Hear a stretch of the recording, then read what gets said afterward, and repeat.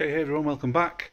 Had a successful weekend at Street Weekend, which is what those numbers are for there on the 63. Unfortunately, I didn't film very much of it, but the weekend was a success.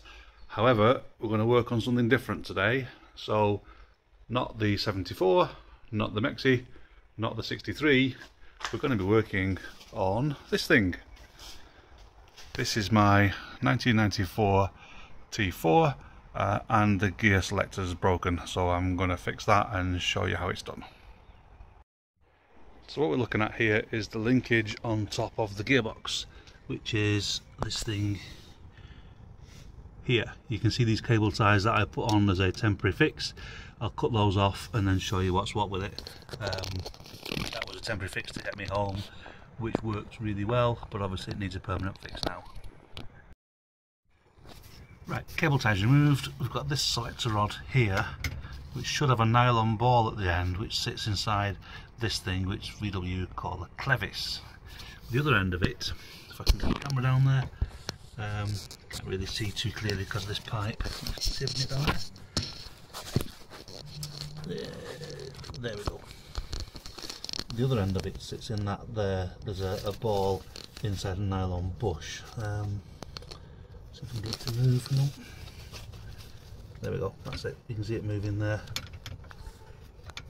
That sits nice, that bush. I think that end's okay, so I'm just going to stick the new ball that I've got on that end and probably replace this clevis as well. So here's a better look at the parts. That's the new clevis. That is the nylon ball that goes in the end and goes inside there.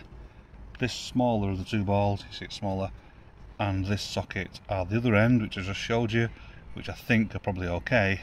And then we've got this little roll pin as well, because some vans use a roll pin to hold one of these balls in. I'm not sure which one it is, but I've got a new pin just in case. So I'm going to take the clevis off the engine, replace that ball, may as well stick the new clevis on. I don't think I needed this, but I didn't want to be stuck without it if I didn't need it, so I bought it anyway. Yeah, so that's it. 2 bolts hold that on onto the gearbox, and then we push that ball on. May need that pin, we'll find out in a minute.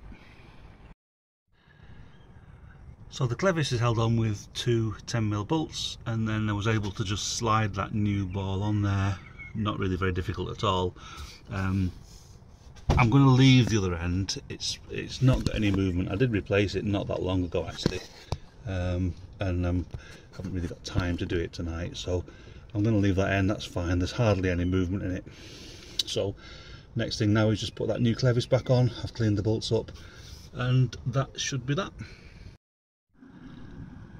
And that's it done. Couldn't be easier. The symptoms of this failing were that I couldn't get it in reverse, and then eventually I couldn't get it in first or second either. It was because it just wasn't selecting properly, because that white ball had just completely disappeared. So the cable ties were a temporary fix to get me home, which worked perfectly, and now this is a permanent fix. Literally 10 minutes of a job using a 10mm spanner and a rag, and that's it. Dead easy. So thanks for watching. If you enjoyed this, stick around, subscribe, comment, like and all that kind of stuff, and I'll see you next time. Cheers, bye.